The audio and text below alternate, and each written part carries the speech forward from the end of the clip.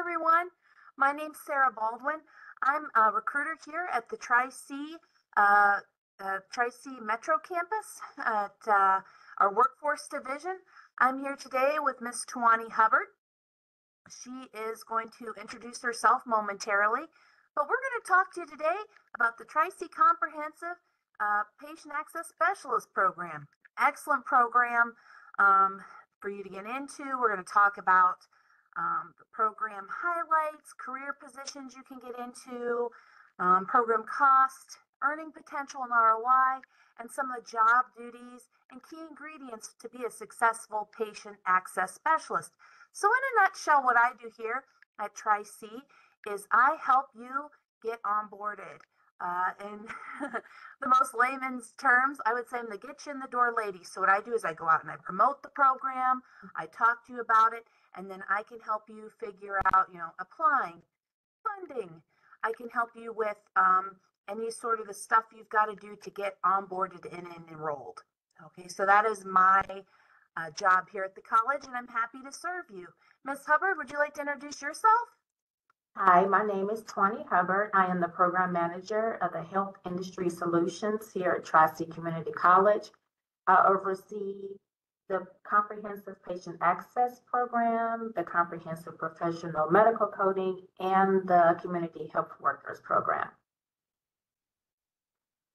Okay, wonderful. Now I'm going to share a slide that you'll be able to see that will inform what Ms. Hubbard's talking about. So just one moment while I share this slide. All right. There we go.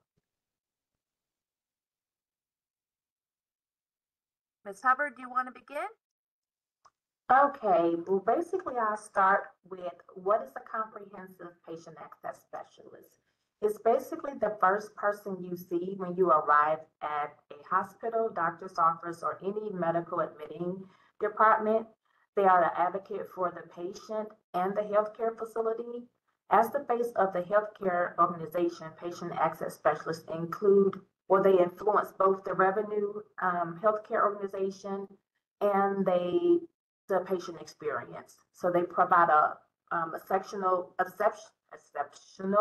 customer service to the patients, their families, and the clinical team that they support.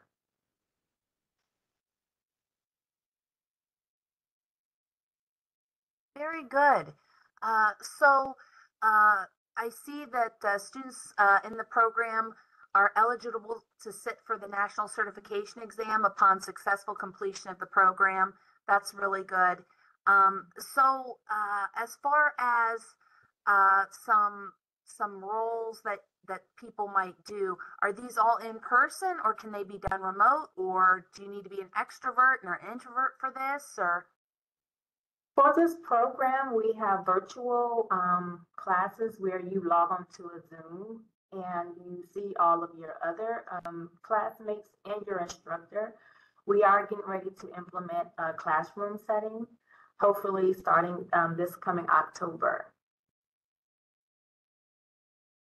Very good. Very good. So I see the program cost $4,000, tuition, books, and fees, and one voucher for the national certification exam. Okay, that's very good. Right. So I want to add, as far as getting funding for that, this is considered a non-credit program. All that means is that you are just focused specifically on the patient access specialist training. You don't have additional, math class or a psychology class or anything like that. So the funding is going to be a little different than if you were going for another kind of program. So funding sources include Ohio Means Jobs. We have a workforce training scholarship, and we have other funding sources as well. And I am always happy to help connect you with those funding sources and support you with that. And then I also want to note, you would be a Tri-C student. So you are eligible to use our food pantry, our rec center, and there are just so many perks to being a Tri-C student. We always want to make every student knowledgeable of all the resources that are available to them, and I'm always happy to help support and connect you to those resources. So that's a perk to come into Tri-C. Not only are you getting a great education at a I mean, I think a quite affordable cost. And then the ROI is there. And ROI, like it's an acronym, just like USA is an acronym, return on investment. We always want to get a good return on our investment of time and money spent for training for a career. And Ms. Hubbard, do you want to talk a little bit about the earning potential here? The earning potential as a patient access specialist is $22.50 per hour, or an average of $46,910 in Northeast Ohio. So pretty good starting rate. That's just a starting rate. So pretty good way to get into the industry. That's right. So being a patient access specialist, this could be something you do full on as your career. And like Ms. Hubbard mentioned, that's starting rate. So, you know, there's potential to move up and make more. Or this could be something that you do, like let's say you want to study to be something in the healthcare field that's going to take you several years, right? Maybe you start out and you do this to get your foot in the door in the healthcare field. And then, you know, as you're studying, let's say you want to be a registered nurse or whatever, there's a lot of different pathways you can go.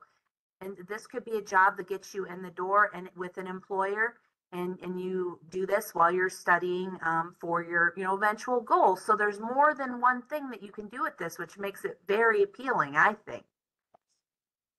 Now, Ms. Hubbard, you want to talk a little bit about job duties that a patient access specialist might encounter and things they need to have, characteristics of successful patient access specialists? As a customer access specialist, it's very important that you have customer service, because you're meeting the patients where they are. So someone may come into the doctor's office or hospital, they may be afraid, they may be in pain, just a lot of different emotions. So you just have to have an empathetic heart and just great customer service. Well, that's the kind of person I'd want to see. You know, if I'm going to the doctor and I may be feeling a little nervous, whatever, I'd like the first person I see to be kind, warm, and you know, just have a good way of communicating. So, would you say someone should be an extrovert for this job, or they should like working with people at the very least, right? Not necessarily an extrovert, but just kind, just just kind. And what we say, they have a saying is treat people the way you want to be treated, but you treat people the way they want to be treated. Mm-hmm. Yeah, that's a good one. I've heard that referred to as the platinum rule, you know, because not everybody wants to be treated the way I want to be treated. Treat them Right. as they would like, you know. So, yeah, this sounds like a great career. And I see that, you know, part of the role is, you know, obviously admissions, patient registration, insurance billing, financial counseling, benefits verification, and reimbursement. That's all. And then scheduling, of course. That's all part of the role.